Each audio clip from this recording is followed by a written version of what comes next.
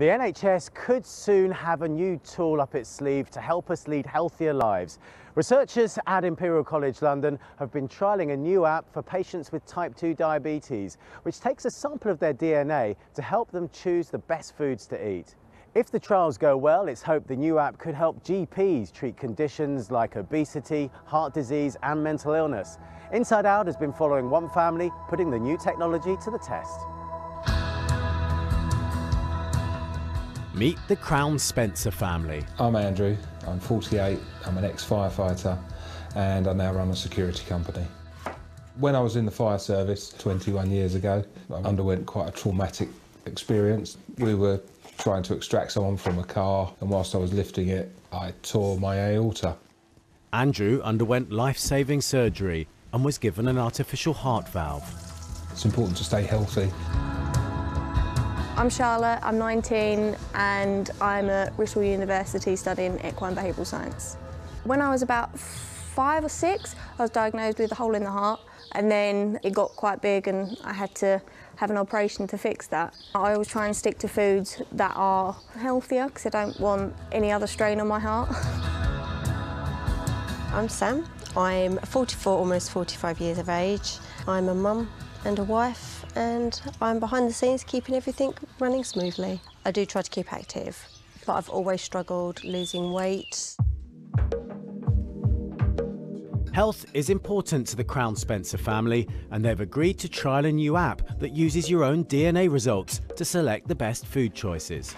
Charlotte and Andrew have some quite serious health issues. You want to make sure that you give them the best chance at preventing anything further from happening, and this gives us that option.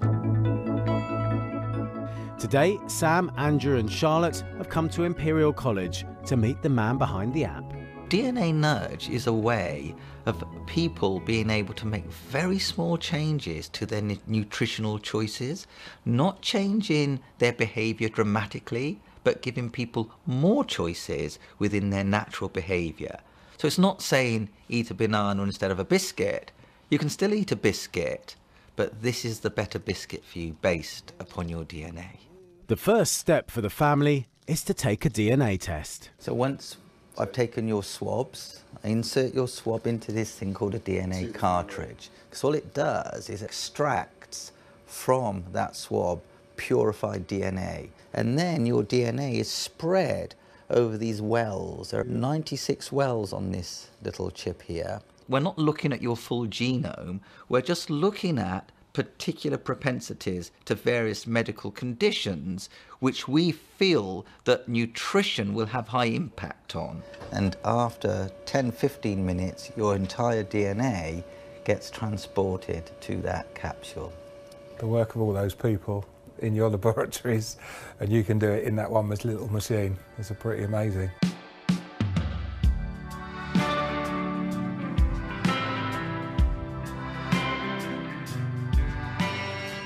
So how can these DNA results help us make better food choices? Geneticist Dr. Maria Carvella is the scientist behind the app. You cannot change your genetics and your DNA, but you can adjust your environment and you can also improve your health by making the right choices. And this is what the app is aiming to do, help people make sustainable choices. There are small changes in diet, you switch from this chocolate to that chocolate, but in the long run they can have a significant impact. Once the capsule is loaded with the results, it's worn on a bracelet that syncs with an app on your phone. Now for the moment of truth, it's result time. A little bit nervous about getting the fats and sugar back because I've got really bad sweet tooth. A few members of my family do have type 2 diabetes and that's one thing that I want to stay away from. Heart disease and high blood pressure, that's been the sort of theme all the way through our family. Let's look at your results. You've got lots of greens, well, that's so good. That's pretty good. These are almost perfect genes.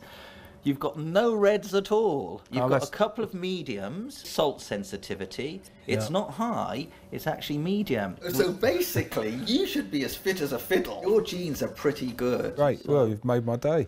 Next up, Charlotte. Wow, more greens. Fantastic. You're identical to your yeah. dad. The only one that you're very high on is salt sensitivity. Just means you've got to be very careful of salty products.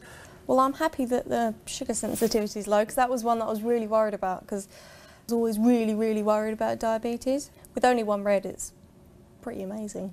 Your turn. But will Sam be pleased with her results? Wow, okay. Interesting.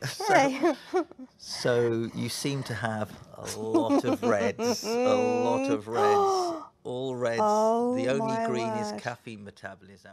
Well, when I got my results, I opened up the app and basically I saw red. I've got a high sensitivity to sugar, which means I've got a high chance of developing type 2 diabetes. Salt, fats, carbohydrates, obesity, but it's actually better to know. With the app loaded, the family is ready to shop. It's too much salt. Each barcode gives the product a green or red light, depending on your own DNA. Yeah, mine's fine with that. If it's red, you get an alternative that's better for you. They're a better option. What we like about this app is it's ever so easy, it's red or green.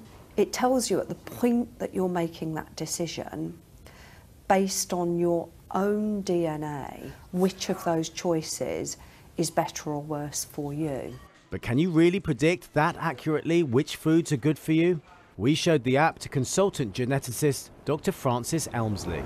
These apps at this stage are, I would say, too early to individually predict risk for a particular individual.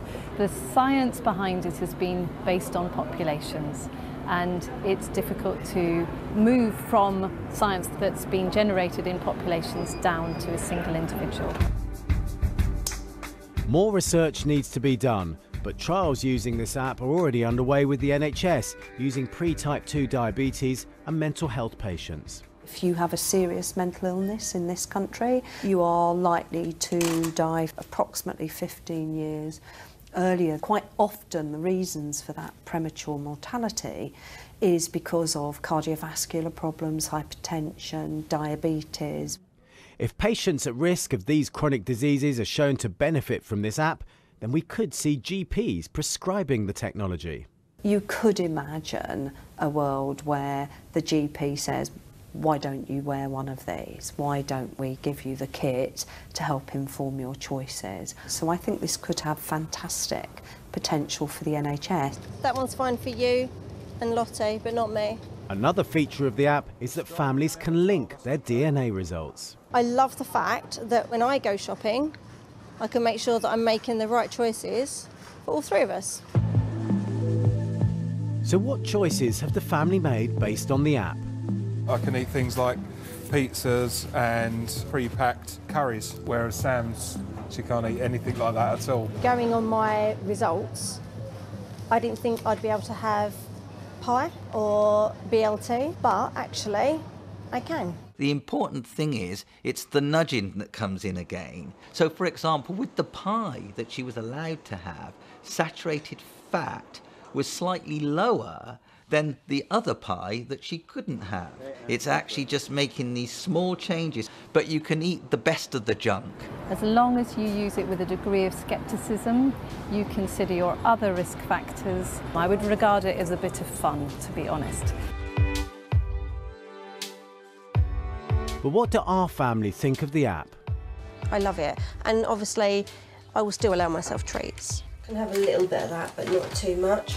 It makes you even more determined because you know that's actually your DNA, it's unique to you. At first I thought it would just be a gimmick, but no, every time you get a packet, you're tempted just to scan it with the app and see exactly what's in it.